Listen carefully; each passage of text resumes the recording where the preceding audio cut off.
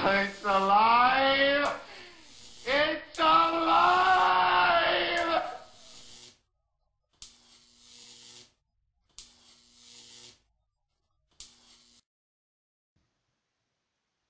Hello, I'm Artifacts from Mars, and you're not going to believe this one. Scientists talk privately about creating a synthetic human genome. Now that's just lovely. So what they want to do, they want to create, well why not, they want to create synthetic humans. Now what have the conspiracy theorists been saying all these years? That they've been creating synthetic soldiers and synthetic, you know, shall I say, slaves.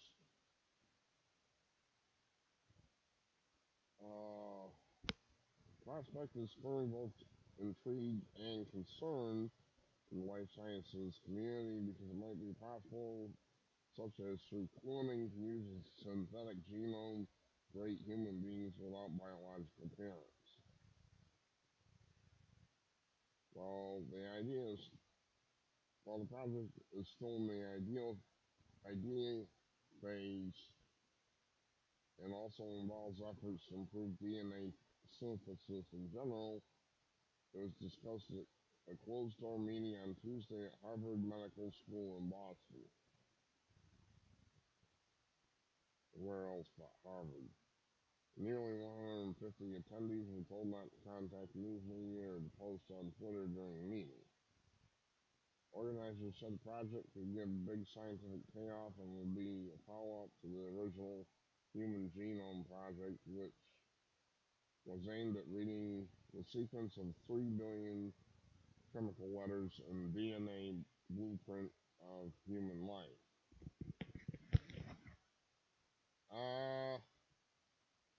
This isn't good. Put simply, it's rather dangerous. Such an attempt would raise numerous ethical issues.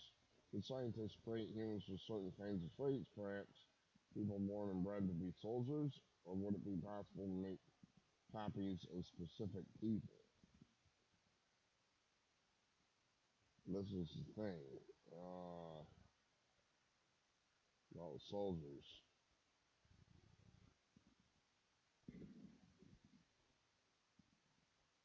Would it be okay, for instance, example, to sequence and then synthesize Einstein's genome?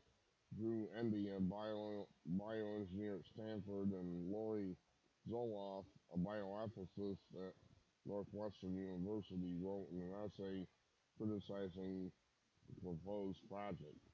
If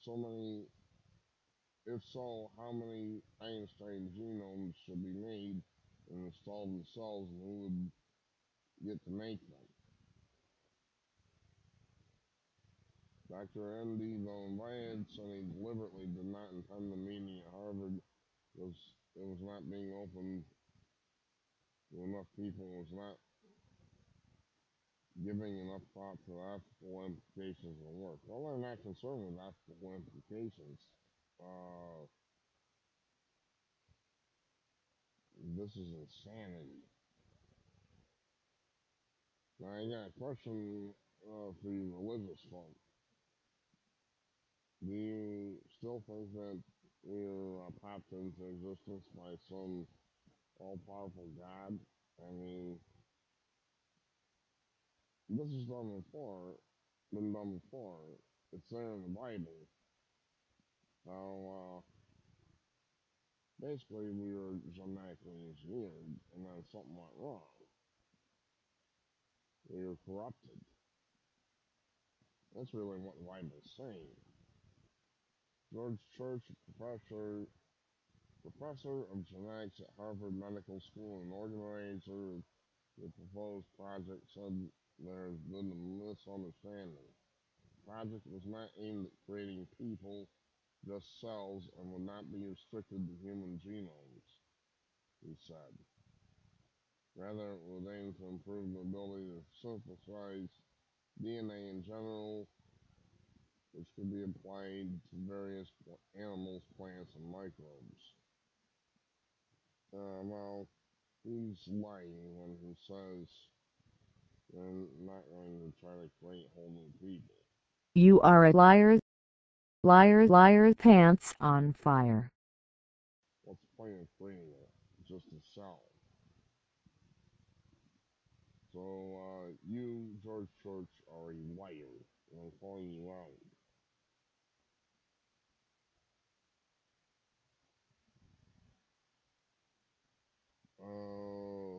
Project was initially called HGP2, Human Genome Synthesis Project, with HGP referring to Human Genome Project.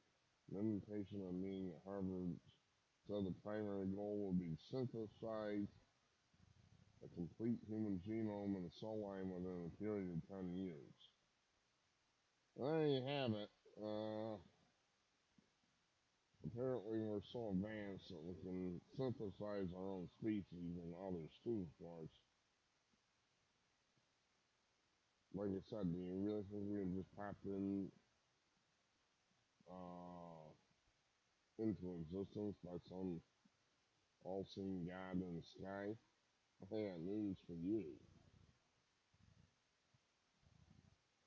Well, that these people are just out of control. That's the way I see it. They're not backing down. This is crazy. It's insanity. And on the facts of Mars, videos are going to be real short until I